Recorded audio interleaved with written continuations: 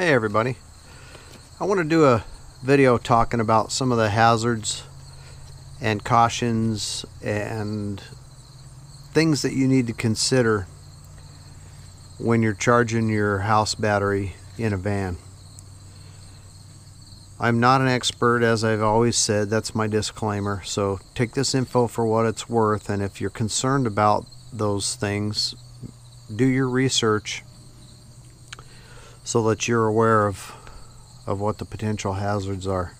Now, as you guys most know, if you've been following my channel, I use flooded lead acid batteries, which basically means that they're filled with liquid acid or electrolyte, and you have to maintain the batteries. They are not AGM batteries.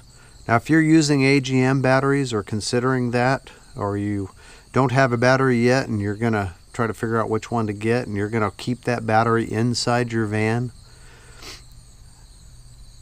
going with a AGM is the safest route to go, and you won't have to really have any of these considerations or restrictions that I'm going to be having because I'm using a flooded lead acid battery. So let me first talk a little bit about the wire that I'm running from my cigarette lighter outlet or accessory outlet to my battery in order to charge it while I'm driving. The cigarette outlet, and I learned this from some comments that I received on some of my videos, people that are smarter than I am, which is the beauty of YouTube, right? That outlet, to my understanding, is not regulated, meaning it's just going to feed whatever voltage is coming off your electrical system in your vehicle. So it could fluctuate everywhere from, I've heard, as low as 6 volts when you're starting the vehicle and you're pulling power out of that battery to start. It could drop that voltage down to 6 volts. And then when the starter is shut off, it's going to kick back up, and then the alternator is going to provide power, and that's generally 14 volts. So it can have a huge fluctuation in power coming through that outlet depending on the circumstances. Another thing to consider is like when you turn on your headlights or you turn on a accessory, there's going to be a fluctuation of voltage until the alternator kind of equalizes that out. Now, I've been told that some newer vehicles, or maybe all of them, I don't know, have much smarter alternator systems than older vehicles, so they may be better about controlling that fluctuation and or regulating power that goes to your battery, which is a whole different subject. If you take a hot wire from your battery that's on your starter battery and run it to your house battery, that's going to be regulated because your alternator senses the voltage of the battery and adjusts how much power it puts into it. But a cigarette lighter outlet is just going to be unregulated power, basically.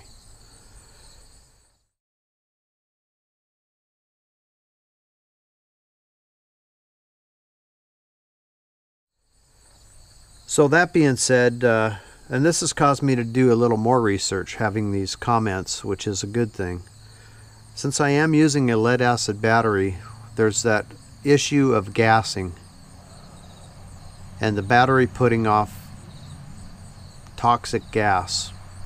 To my understanding, when you charge a battery, the battery can gas, and it's hydrogen, oxygen, and in some cases, if you're charging at extremely high voltages, like say in the 15 volt range, like an equalization mode from a solar charge controller or something like that, you can have sulfuric acid in the gassing.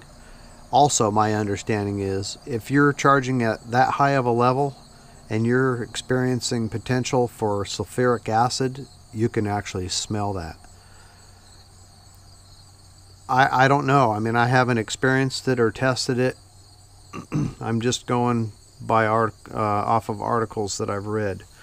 Now, one thing that I did read, and this is taken from a website that's called Rolls Batteries, technical support section. I don't know. I guess Rolls battery is a common battery, probably used in industrial use in like maybe forklifts or something like that. Large 2,000-pound lead acid batteries.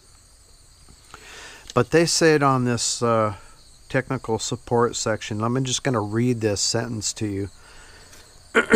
It says, controlling the cell voltage, gassing can be greatly reduced, where venting can simply be to the atmosphere through a static vent or chimney. Usually this is sufficient for small systems.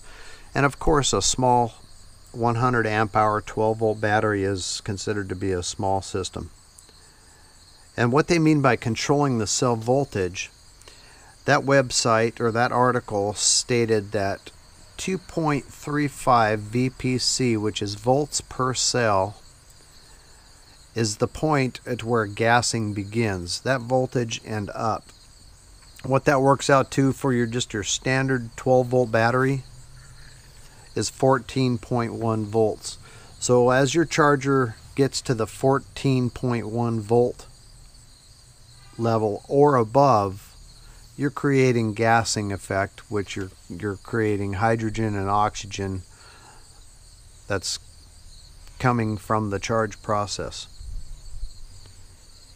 Most batteries or solar charge controllers that I've dealt with float in the area of 13.6 to 13.2 volts, which is below the gassing level. And if it is gassing at that voltage, it's minimal. So my thoughts on this are, let me show you this battery box real quick. This is just an outside battery box that I'm using for this battery. And this is actually designed to be like on an open trailer or on the tongue of a camper trailer or something like that, where it can vent just to the atmosphere. It has two vents right here, so any gas that comes off that battery goes up into this lid and it will come out these holes. If I'm charging at 14.1 or above, it's possible or highly likely that I'm going to have hydrogen and oxygen coming out of these holes. Not pouring out of there, but it's coming out of these holes. And it's highly flammable, so a spark could set that off and it could blow this lid right off of that battery box. So I'm seriously considering not charging while I'm driving down the road because of this, because this is a lead acid battery and it's off gassing if it's at that voltage or higher. A car alternator is going to be around 14.5 volts, which is going to be high enough to create a gassing effect.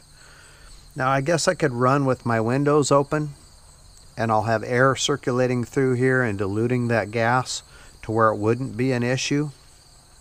If the weather permits that and I really need to charge while I'm driving down the road, then that's what I'm going to do. I'm going to plug in that cord and I'm going to roll those windows down and I'm going to let it off gas.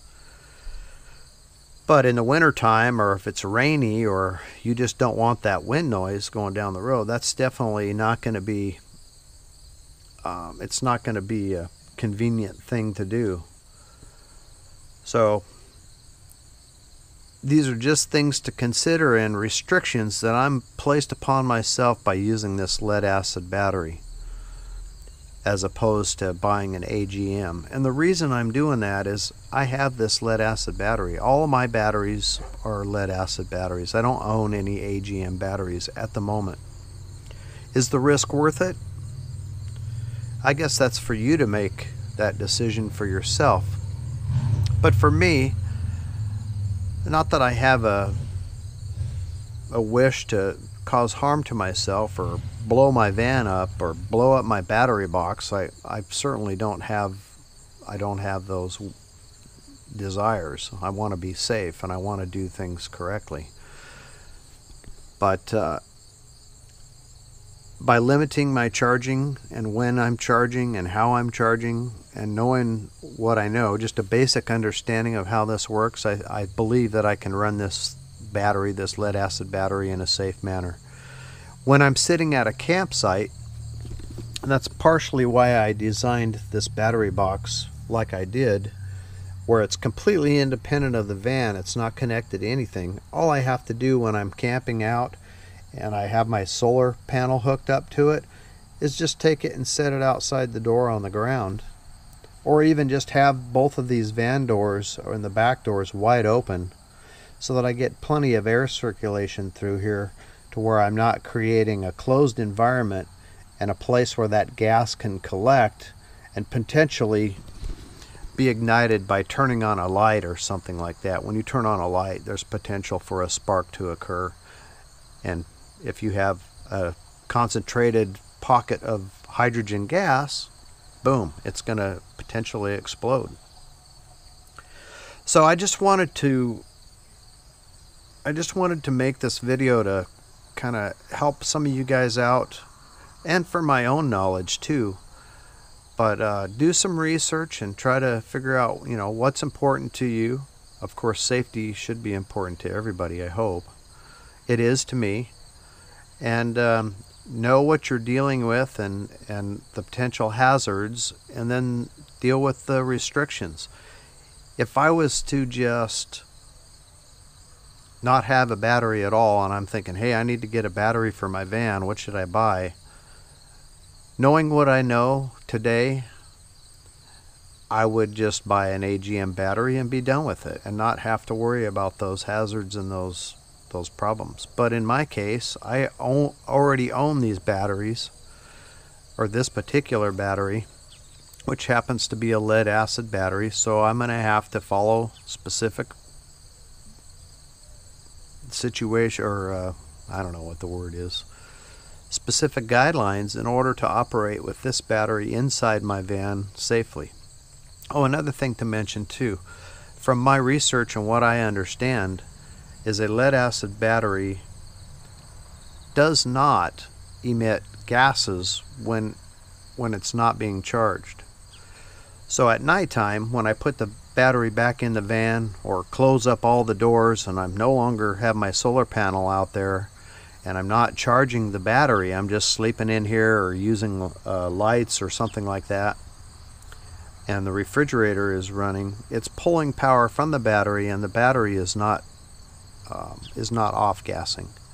So I'm not concerned about it during the nighttime. It's only through those moments when I'm actually charging the battery that I have a hazard or a potential issue with off-gassing and potential for fire and explosion and all that other good stuff. So that's what I understand, guys. And again, as always, if you know more about this subject and you want to share it with everybody, with myself and everybody else, put a comment down in the comment section, and that's how we're learning, and that's how we're getting better and safer about what we're doing with these vans and charging batteries and solar systems and solar panels and solar charging systems and so forth. So anyway, I hope this helps somebody out. Hope it makes us a little bit safer, and hope you guys enjoy the rest of your day. We'll see you on the next one.